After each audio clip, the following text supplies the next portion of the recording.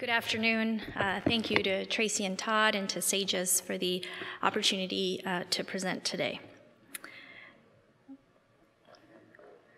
These are my disclosures, which I think are not relevant to this talk.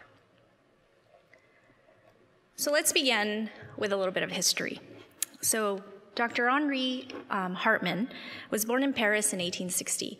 And please excuse my French. I'm going to use a couple of French words, but I don't speak French. So he graduated from medical school in 1884 and joined as a staff surgeon at the Hôtel Dieu, and he became professor and chair of the department by 1909. He was actually really clinically busy, having over 1,000 operations per year for 20 years. He was well known for having very precise operative and postoperative notes, and his work includes writings in gynecology, breast, gastric, biliary surgery, war injuries, and cancer. And so his clinic at the Hôtel Dieu became very well known internationally, and he became an honorary fellow of the American Surgical Association, as well as the Royal College of Surgeons of England and Ireland. And in France, he was a grand officer in the Legion of Honor. So he lived until the age of 92, died in 1952. So he was well known for his biliary and gastric work, and so as you can see in many anatomy textbooks, the ampulla actually has his name, a Hartman's pouch, which is an important landmark on the path to a safe cholecystectomy. Hartman's pouch also refers to the distal rectal stump that is left after the sigmoid is resected and the end colostomy is fashioned. And so the Hartman's procedure was originally described as a treatment for a bleeding or obstructing carcinoma. And so the distal rectal stump was closed and the colostomy was brought up. The initial intent was actually, it was a final operation. There was never an intent, at least originally, to ever restore GI continuity after this operation. And so you have a patient with perforated diverticulitis. And so what's the right treatment? Well, honestly, it depends what year it is, and it depends on who you ask. If it's 1907 and you ask Dr. Mayo, well, his answer would be a 3-stage procedure. So the 3-stage procedure was actually quite common practice, and the first report was by Dr. Mayo in 1907. And the classic 3-stage procedure was first a diverting colostomy. The second operation was the resection of the diseased colon segment with reestablishment of GI continuity. And then the third procedure was actually closing the colostomy. So 3 operations. In 1924, the Mayo Clinic presented its results and felt that this was really the safest way to approach perforated diverticulitis because it would decrease postoperative mortality and morbidity in these patients. In 1930, Rankin and Brown published on standardizing this 3-stage approach. And for the next 20 years, the recommendation really was to perform a preliminary diverting colostomy because it was felt that in the acute setting, it was just too dangerous to do the resection and that you could cause iatrogenic complications and increase morbidity.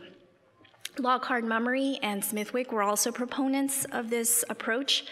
And in 1976, Dr. Klassen and his group published in the Annals of Surgery also with this 3-staged approach. Around this time, though, controversy increased. And there were papers published, initially, Smithy in 1966, Large in 64, and Eng in 77, saying that perhaps a 3-stage procedure was actually worse than a 2-stage.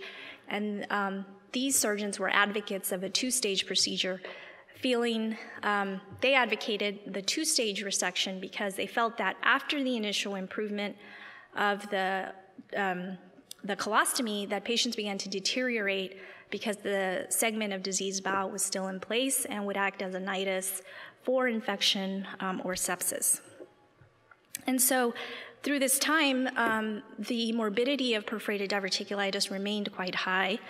And honestly, the controversy remained because there was no real evidence except for expert opinion and small case series.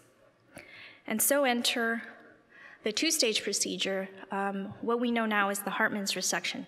So in the 1980s and 90s, surgical practice shifted more towards this two-stage operation where in the initial stage, the disease segment of colon was removed and an end colostomy fashioned, and then the second stage was actually the continuity, the restoration of GI continuity.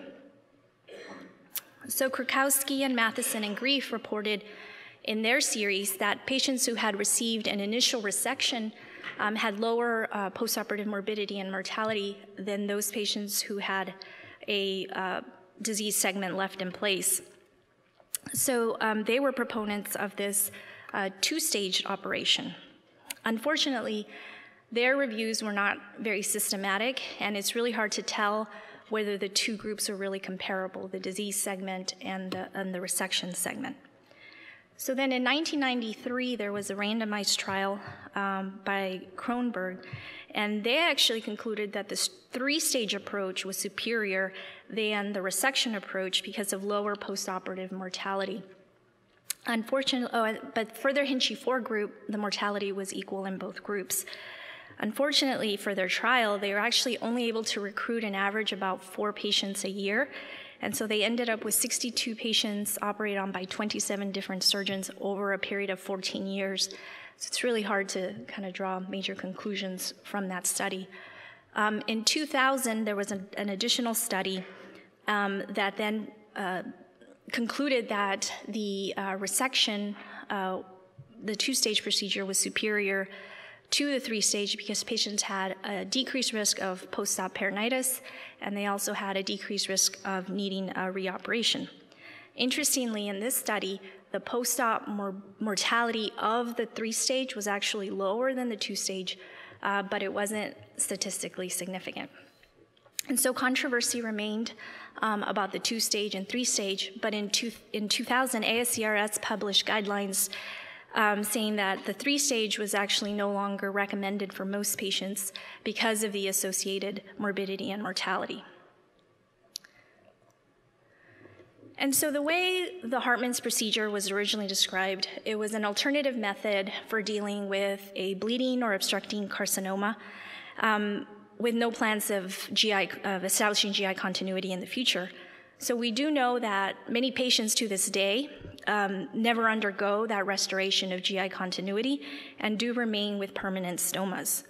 And so Maggard in 2004 looked at over 1,000 patients, and in that study, the reversal rate was about 65% at a 4-year follow-up. Similarly, in 2009, in a study of over 150 patients, the reversal rate was 45%. In that same study, when they looked at patients who had received resection and an anastomosis with a loupiliostomy, the reversal rate went up to 74%. And when they looked at the post-Hartman's reversal morbidity, it was up to 44%. And so we know that the restoration of GI continuity after a Hartman's can be quite technically challenging and associated with significant morbidity and mortality. So in 2005, Aiden looked at patients, over 120 patients, and looked at surgical complications after Hartman's reversal versus those that had had primary anastomosis, and found a higher rate of surgical complications in the Hartman's reversal group.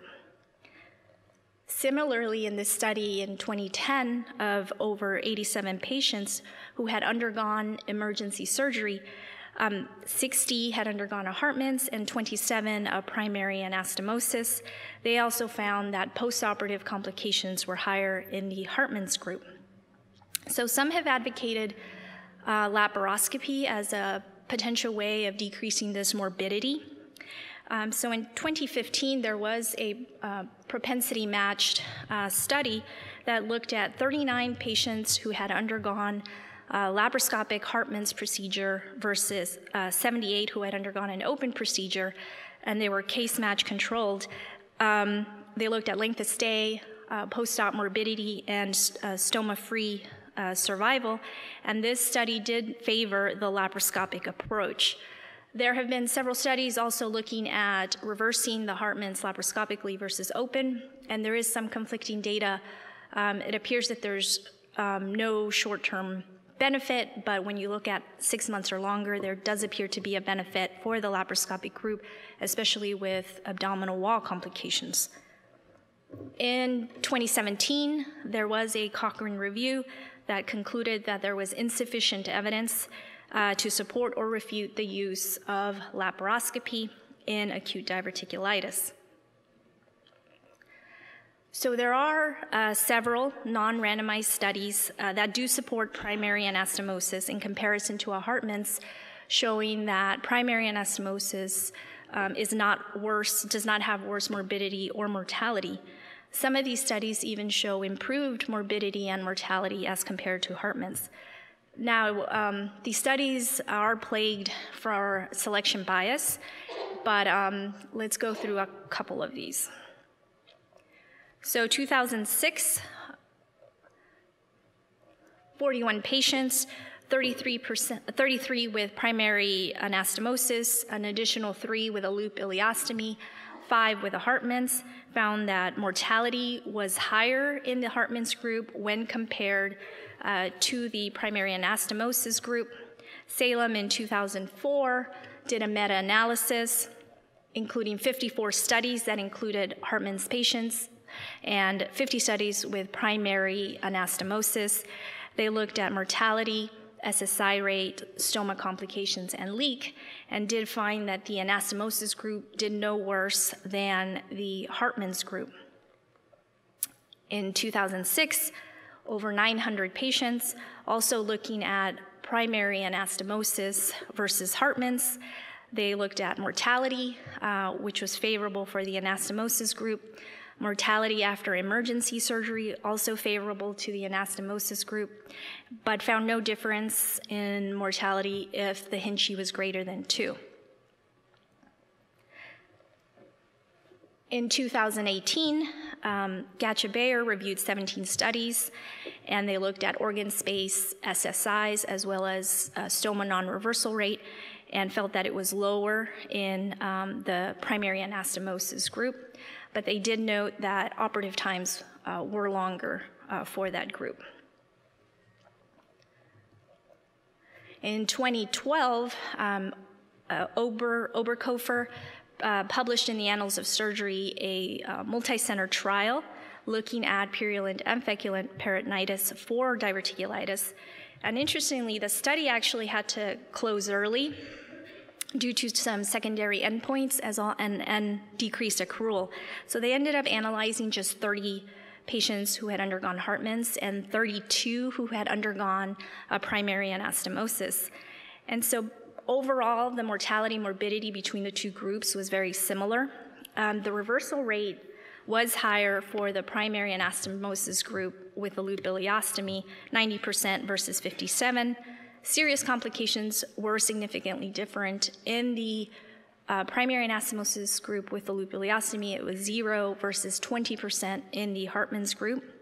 They also looked at length of stay, hospital cost, and OR time, and in their study, they actually found that the anastomosis group did better on all those counts.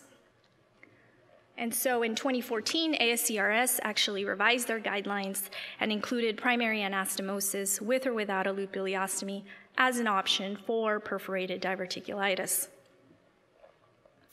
And so in conclusion, the standard of care for perforated diverticulitis has really changed over the century, really over the decades. Controversy existed between 2-stage and 3-stage, and now with primary anastomosis, perhaps controversy with lavage without resection. The Hartman's procedure is definitely safe for perforated diverticulitis, but it does carry inherent risks of non-reversal and significant morbidity at the time of reestablishing GI continuity.